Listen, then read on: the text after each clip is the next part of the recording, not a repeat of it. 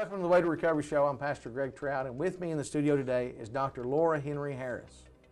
God bless you, sister. It's good to have you. Thank you so much for having me. You know, you're a wonderful author. I've read a lot of your books.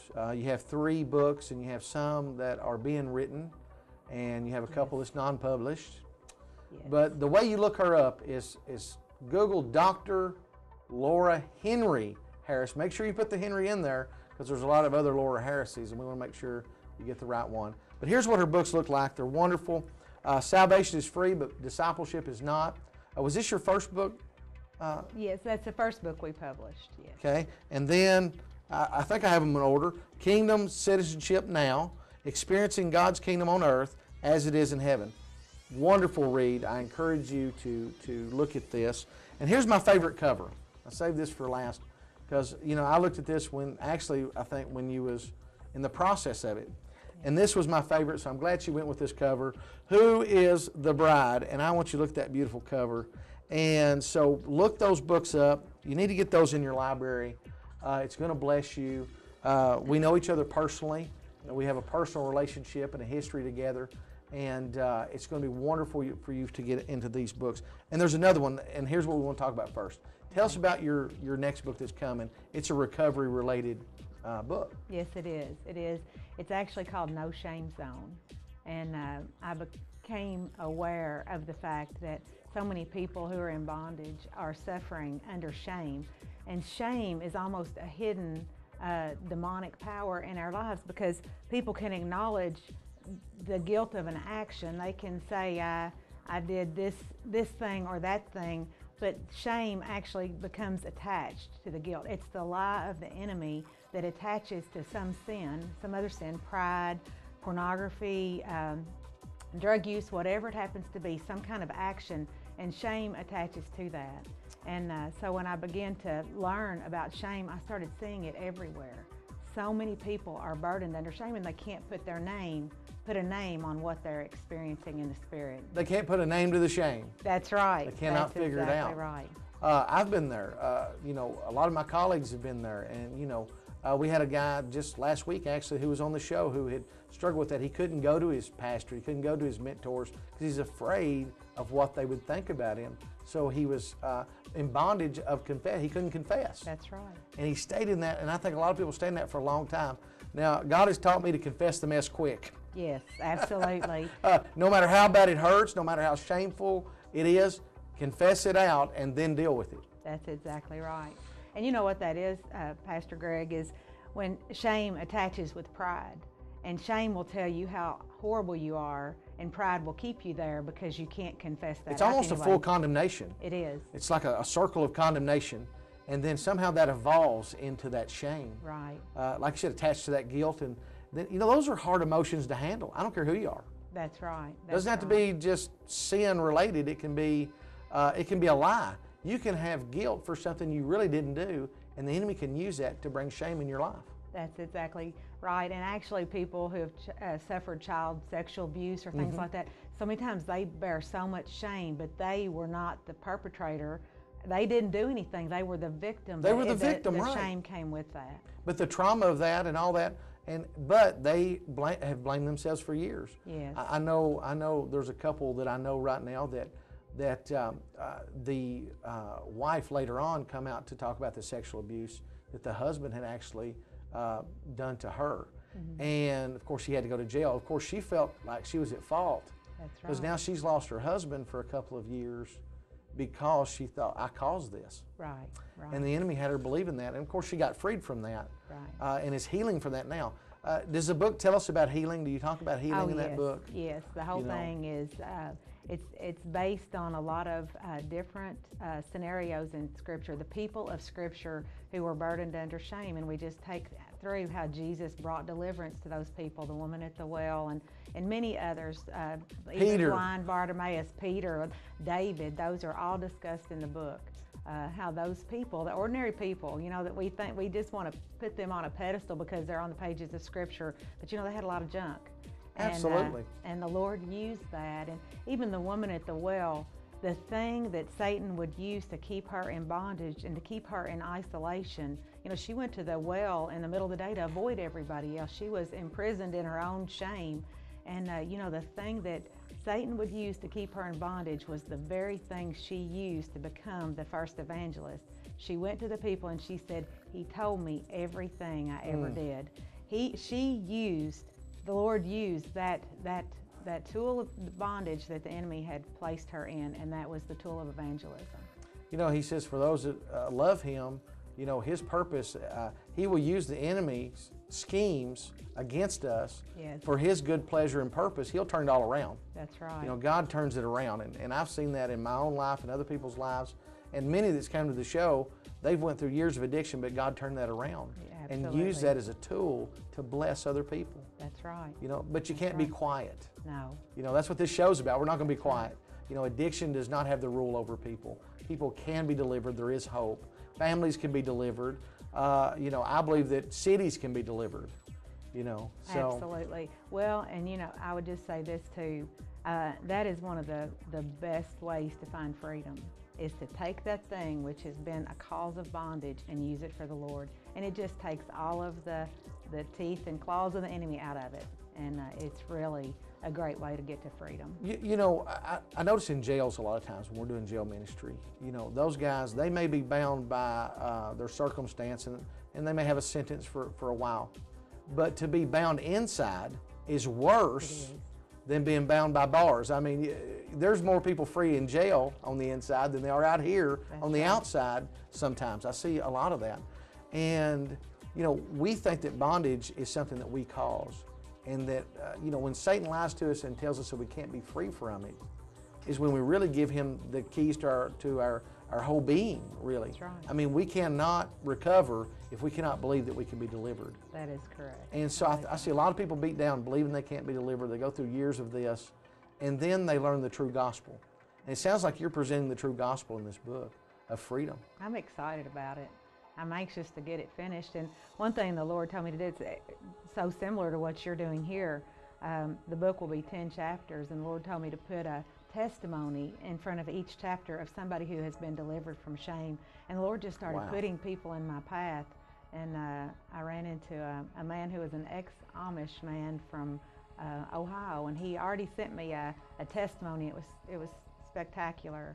A counselor that I talked to, she said, "I've been burdened by shame for years." And just people who have had abortions, people who have been in drug addiction, that they've just been beaten down by their circumstances. And the Lord's He is using it. He's using those testimonies to just give people encouragement. Yeah, that sounds just like the show. So yeah, we're promoting this book now because it's very similar. It is. Yeah. And you know, I think hearing other people's testimonies helps me. Number one, that I'm not alone. Right. You know, even hearing other pastors' testimonies, you know, they've dealt. And there's been, I believe, a spiritual attack. Let's talk about something real quick that people don't like to talk about. But I think there's been a spiritual attack on Christians around the world. And it seems to be more and more as time goes by and we get closer to the end times. Because whatever you believe, we're still closer daily. But you know, even attacks in my life, on my marriage, on my ministry that God has given me, and even attacks on close friends that I have, I've seen some people not recover though. They've not stayed in ministry because maybe they've believed the lie. And I've been praying that they would come back. But you know, how does the enemy get in there? You know, that's something I want to talk about. How do you think the enemy gets in our mind to the point to where we believe that we cannot come out of it? Because, you know, we can. Well, the Bible says we can. I know, and I think the most important thing is to stay in faith. And that just seems so basic, but it is. It's fundamental. It's very fundamental. But it's truth. And you know, one thing that has really helped me in my life is I love the scripture that says, "Submit yourself then to God, resist the devil, and he will flee from you." And we've had situations in our life where that was a scripture that carried me through. That's all you had. That's all I had. And so I had to figure out how I was going to resist the devil. And how I resisted the devil was to minister to other people, to pray, listen to healing and faith scriptures. But mostly when the Lord helped me to keep my faith up, but when my faith started waning a little bit, I would get into the scripture. I would listen to faith scriptures, healing scriptures, and just let those wash over me. Faith comes by hearing, and hearing by the word of God. And I would put those faith scriptures in. And when my faith would just dip down a little bit, I would just stop it. I'm thinking, I'm not going there because I know where my salvation comes from. And so I would just get in the word, and I would just let the word do its work. Just stand on those promises. Yes. Even if my faith was little, grab all those promises and hang on to them for dear life. This is what God said. Not what I said, this is what God said. This is what God said. God said this. This is truth. That's right. And sometimes that's all you have is a life raft, you know? Yes. When you're sinking in that That's junk. right. That's right. Absolutely. Well, you know, I think next week, you know, hopefully I'm not speaking out of turn, but I think we're going to have your husband on next week. Or that's what I'm feeling anyway. You know, I know he's around the studio here, so, you know, he's got a powerful story that we want to talk about. And I think the Lord is impressed upon me to ask him about that, because he fought some disease and some things from even another country when he was on a missionary trip, and he's got a powerful testimony. But we'll hopefully he's hearing this right now, I'm pretty sure, and he'll get on the show. But you know, it's nice to get a family on the show who's went through some things. Now you've went through some things. It's not like your life has been joy, happy because you're a Christian. That is correct. And you even pastored a church for a while, and all. I mean, you've been in ministry, non-church ministries. But you know, something that you said to me that blessed me was that you found people who would pray for you. Yes. And that is helped. That is huge, to have intercessory base, people that you can call on that will petition the King, appeal to the throne room on your behalf when you need it. And too many times, you know, it's the sheep that gets separated from the flock that's the easiest to pick off. Mm-hmm. And so, you know, if we surround ourselves with brothers and sisters who love the Lord, and, you know, when we're having a time where we really need some love and mercy, we know where to go. Well, and I've called you at times, so, and I mean, I'm not ashamed of that. I've called you at times when I was in the worst state of mind, and call you, and you would pray with me and tell me about the promises of God. When I couldn't grab them myself, we need those Ananiases to say, you know what, this is what God is saying. This is truth. You know, hang on to this. That's right. And so, you know, and you can call me anytime you want. I feel like I feel like I've called you more than you've called me. I don't think so, Greg. However, we need to go back and forth. But it's good to have that. And I think Christians miss that. Right. And that's what part of fellowship in church is for, that we could call one another, trusting one another, and encouraging one another, lifting each other up when the other one is weak. You know, we need people. We need our relationships. We do. You know, and they're important. They're extremely important. We're not meant to be single in the faith. God did not ordain it that way in Scripture. He meant for us to be in fellowship with other believers. You know, and the enemy tries to isolate us. I want to give you a word today, because I know somebody's listening. This is important. He does try to pull the sheep out of the fold into a place of isolation, so he can devour you. So if you're that person today that's in that place of addiction, that you're off to yourself and you're being beat up and devoured, get down right now and pray and say, Jesus, I plead the blood of Jesus right now over this room. I plead the blood of Jesus over my life. I plead the blood of Jesus over this television set right now, and I'm going to stand up and I'm going to flee from my circumstance, from that sin that's got me. I'm going to flee from it right now. I'm going to go to the phone and I'm going to call. And then I'm going to get one of these books. Amen. Well, get the Bible first. Get the Bible first and then get you one of these books. They've got a lot of scripture. But yeah, so I believe that you can recover and come out of it right now. Laura, if you could say anything to anybody out there right now who's struggling, what would you say to them real quick? Do not lose hope in Christ Jesus. There is no circumstance that he cannot reach into the middle of. And if you have a desire to walk with the Lord, he has a desire to walk with you. That's right. The enemy will lie to you and say, no, you're too far gone. But if you've got that desire in your heart, that means you're not too far gone. That's and right. that means that the Lord wants you. And so just yield and surrender every fiber of your being to the Lord. Surrender now before it's too late, and give us a call. In Jesus' name, thank you. Thank you for coming to the show. Thank you.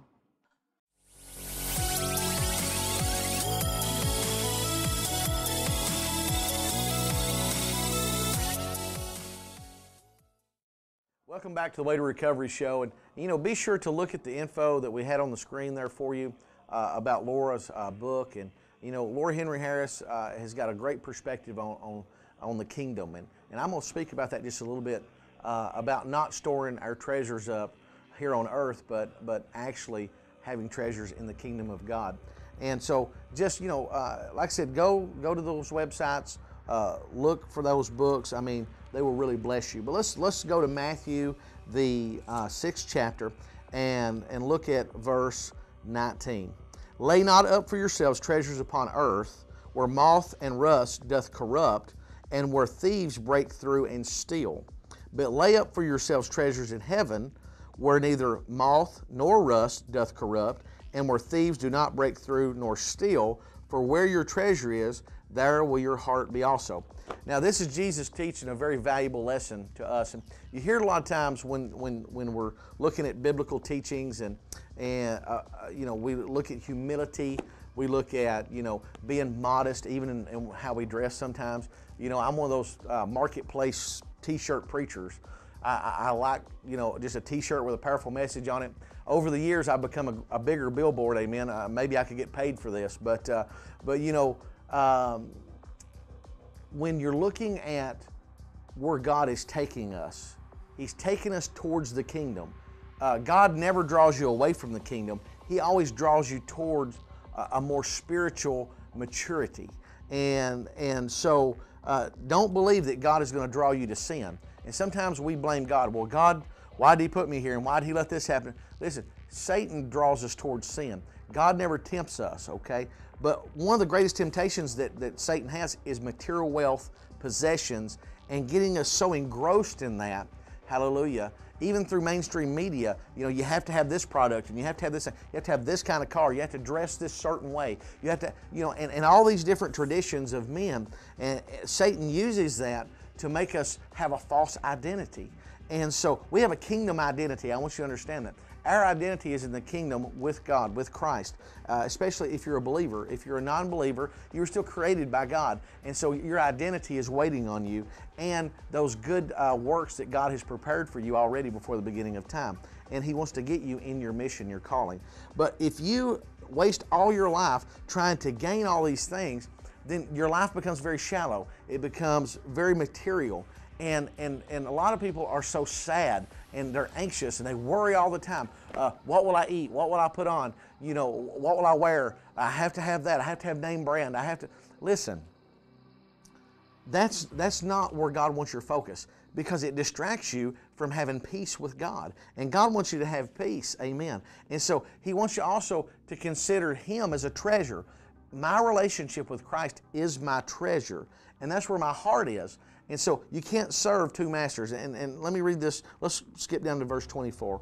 No man can serve two masters, for either he will hate the one and love the other, or else he will hold to the one and despise the other. You cannot serve God and mammon. Have you noticed that some Christians who are on the fence, it's material wealth and possessions and things like that really a lot of times keep them from going full speed ahead with God? There's been many missionaries that had to give up their homes or sell their possessions and then just go out in faith to another country. You know, and I know that sounds really radical and wild to you probably, but for them, God called them to that. And they had to choose, you know, am I going to serve God or mammon? And mammon being, in the old text, material wealth, possessions. You can't serve money and wealth and still serve God. It says, therefore I say unto you, take no thought for your life. This will make more sense in a second. What you shall eat or what you shall drink, nor yet for your body what you shall put on. Is not the life more than meat, and the body more than raiment? And I've got these things highlighted in this Bible because these scriptures remind me how to be humble. They remind me that my life that God's given me is an eternal life, and it's a kingdom. I've been birthed into the kingdom of God, and that all those that get led to Christ and they accept Him as as their personal Savior into their heart, that's their treasure. Christ becomes the treasure in their heart. And then my life is more than just food and more than just clothes. Amen. And I don't want to live that shallow lifestyle. At one time I was there. You know, I was who my possessions were. And I look around the room, and God doesn't discourage you from having things, but are they being used for God's purpose? Amen. Are you able to bless others? He says we work and we have substance so that we can give to the church or we can give to other people. I see a lot of stuff here in this room, and I'm looking at equipment and cameras and different things. Amen. But those things were bought so that I could speak to you and bring a message to you today. So they're being used for God's service. And the car that I drive, amen. I don't drive a real fancy car, but I drive a nice, economical car that's good on gas, amen. And I don't try to overdo. I try to live a modest lifestyle, and me and my wife both. And the reason we do that is because we want to use as much finance as we can to bring shows like this to you, or to help with missions and other missions that we've helped start, and we've tried to help fund those. And there's been times when we had financial trouble. We're no strangers to financial trouble. We're just normal people like you, amen. And we've had struggles trying to get ministries going, or fund them, or fundraise them, and we've had struggles a lot of times. But God has always brought us through that. But a lot of times that worry, I would worry about something. I'd worry about getting this or getting this, and I couldn't enjoy today, if that makes sense. I would be so anxious about what I was going to get the next day. And the Bible says that tomorrow will take care of itself and the evil thereof. So be very careful about being worried about those things, because then you're not putting your full trust in God. And as we've put our full trust in God, He's provided for us, and He's brought us out of those troubles time and time again. And so let's go over to verse 31. Let's do 30. Wherefore, if God so clothe the grass of the field, which today is and tomorrow is cast into the oven, which means grass grows and it dies until the next season, shall He not much more clothe you, O ye of little faith? It's a faith issue.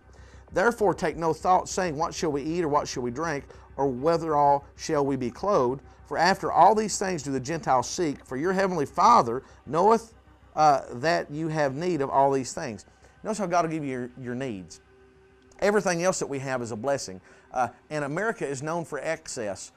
Even people in other countries, not just America, there's men and women who live in excess. And all those things can become such a burden on us. And then we try to keep those things going, and they can get us in a distraction from God, to where we can't even focus on the Lord. And He doesn't want that. He never wants you to take things and it take your focus off Him, or it bring you to a place of no faith. The Gentiles at that time, which were non-Jews, they would go and they would try to accumulate. And God even told them, when they were in the wilderness, right after they were delivered from Egypt, He said, look, manna's going to come from heaven. I'm going to feed you. Quail's going to come from there. But I don't want you to collect it. And when they did, it ruined, it spoiled. He wants you to every day go and receive His grace, mercy, and His provision.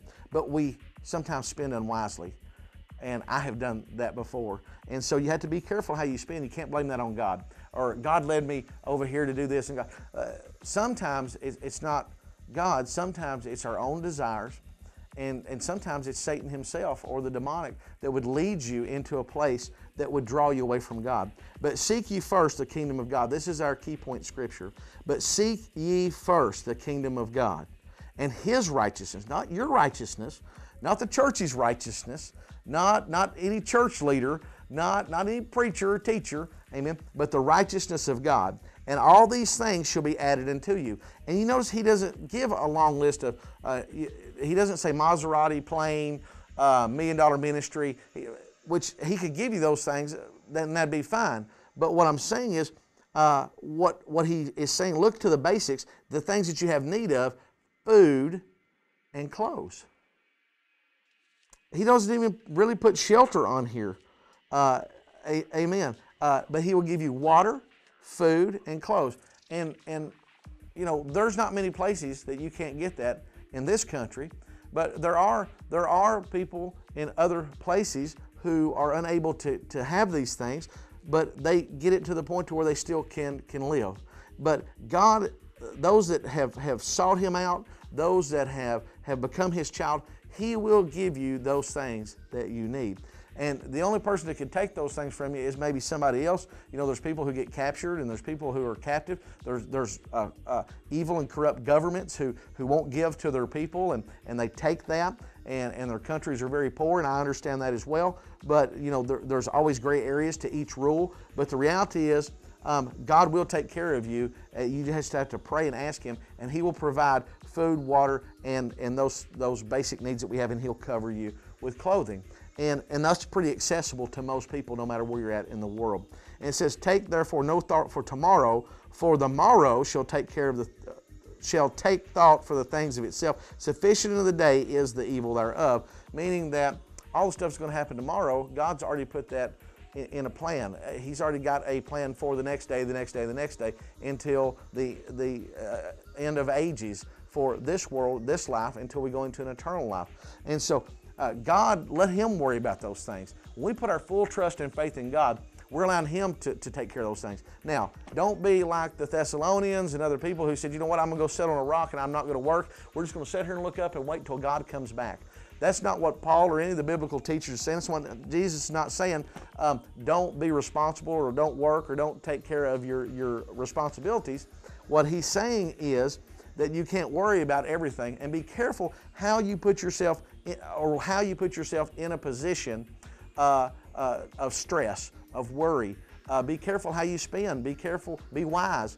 If you've overspent, then try to do some things to alleviate that stress. But if you sit and worry all the time about things about tomorrow which you have no control over, you'll never be happy today. You'll never enjoy today. And God wants us to have this present time of joy right now. So if you're anxious and you're stressed out and you're worried, I just pray that God would bless you in your finances. I pray God would bless you with the needs that you have, not your wants and desires, but the very basic needs. And I believe that God's going to provide a spiritual need for you. You need to seek ye therefore the kingdom of God first, and His righteousness, and all shall be added unto thee.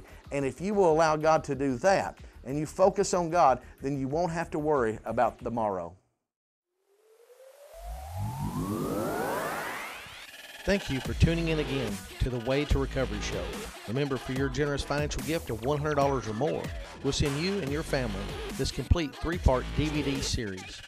First is our exciting 8-week small group edition designed specifically for both church and home group settings.